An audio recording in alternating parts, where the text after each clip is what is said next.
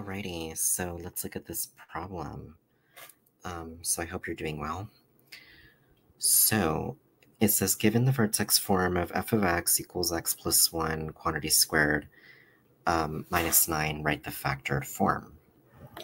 Now, let's go ahead and write down the formula. So f of x equals the quantity x plus 1 squared minus 9. The first step you want to do is expand x plus 1 squared. So if we do this, you want to try and do the FOIL method if you can. So x plus 1 times x plus 1 minus 9. And you can use the binomial squared pattern, but if you don't know how to do that, you can just go with this. So we have x squared plus x plus 1 minus 9. And we want to keep things aligned here. So number 2, combine like terms. Okay. So we want to combine like terms. We have f of x equals x squared plus 2x plus 1 minus 9.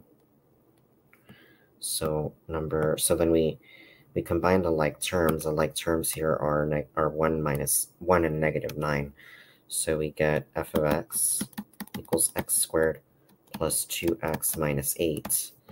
Now, you want to try and factor this, right?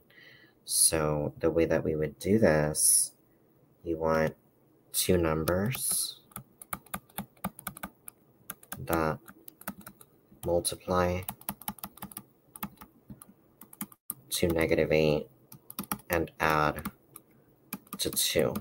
So it's always the first term times the last term, which is negative 8, and then add to the middle term. So multiply to negative 8, add to 2. And we can clearly see that the two numbers that do that are negative 2 and 4. Therefore, f of x, and you're just going to follow the sign. So it'll be x minus 2 times x plus 4.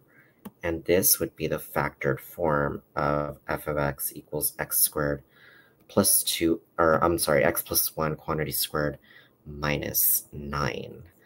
So I do hope that helps, and thanks for watching. Bye.